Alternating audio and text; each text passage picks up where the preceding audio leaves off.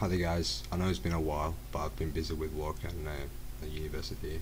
However, in this tutorial I'm just going to show you how I managed to interface ROS with a Vue.js, which is a JavaScript framework for web application. So in this tab of my terminal, I just have a plain beginner tutorials project from the ROS website, which is basically just publishing a simple plain string with hello world plus the ROS time. On the other tab I have a listener which is listening to what the chatter is sending, so what this beginner tutorial talker is sending. And I managed to also listen to the chatter from a web application made in Vue.js, which is basically here. So even if I try to refresh it, let's try.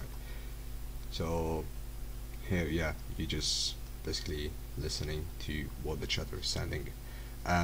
If you want me to do a step-by-step video, just let me know on the link on the comments, and please like and subscribe, and thank you.